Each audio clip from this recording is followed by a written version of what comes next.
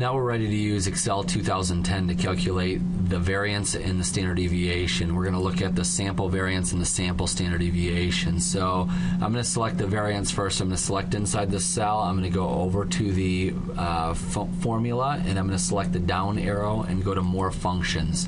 If I'm in the statistical pull down, all I do is scroll down until I find variance.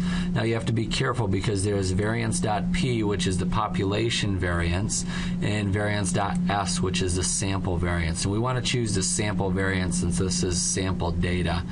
And I'm going to click OK, and then it'll say which cells do you want to select. I will select those cells that I want by highlighting them. I could type in B2 to B21 if I wanted. And then once I have that, it'll give me an estimate of what the variance is. And then I'm going to say OK, and I'll throw the variance in there.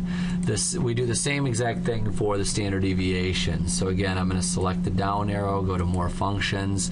And the same is true with the standard deviation. You got to remember that you have a sample and a population standard deviation.